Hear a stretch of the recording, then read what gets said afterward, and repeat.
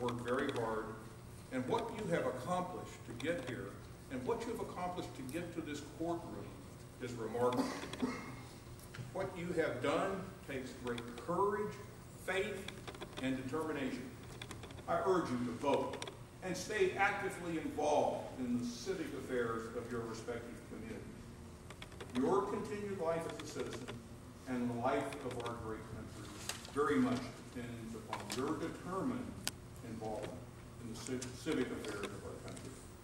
So, ladies and gentlemen, I urge you to accept this great power of American citizenship, but with this power comes a grave responsibility to be involved, to stay engaged, to be determined, to be a determined citizen in this great country of ours.